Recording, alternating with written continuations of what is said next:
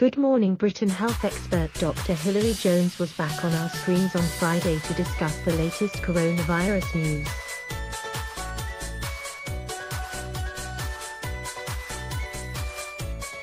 The 67-year-old GP revealed a hack on how to get a coronavirus test close to home during this morning's edition of the ITV Breakfast Show.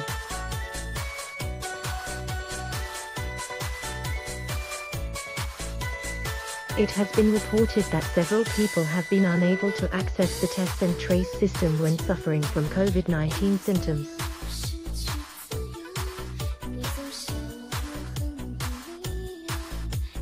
Some have travelled over 150 miles away from their home, while ill, to get to the nearest available test.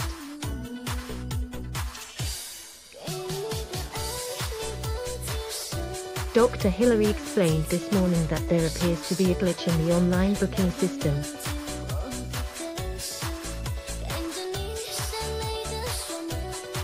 Read more related articles. When asked by a viewer what their next step would be after they were unable to secure a test, he said, "Technology is a large part of the problem. When you go online and you look for a test, you may be offered one many miles away.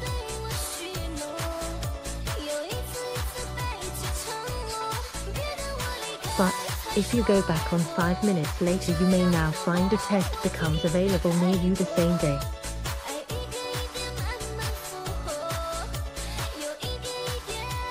So just keep trying. It's not a very personal service at all, it's very impersonal.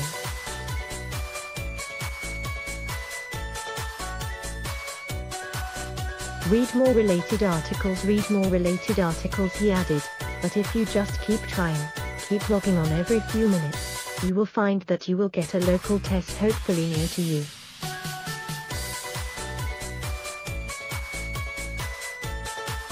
Earlier this week, Dr. Hilary branded the test and trace system chaotic and ridiculous.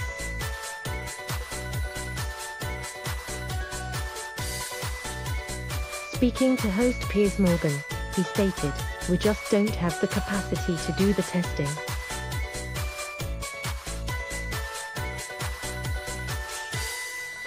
And the test and trace at the moment is chaotic. People are being asked to travel 150 miles for a test when they could be ill.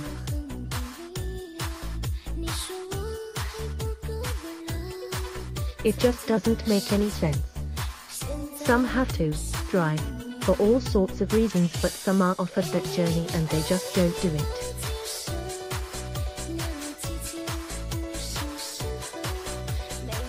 The doctor concluded, "It is ridiculous.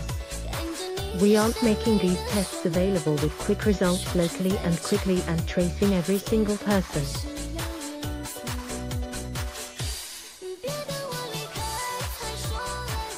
Good Morning Britain continues weekdays at 6 a.m. on ITV.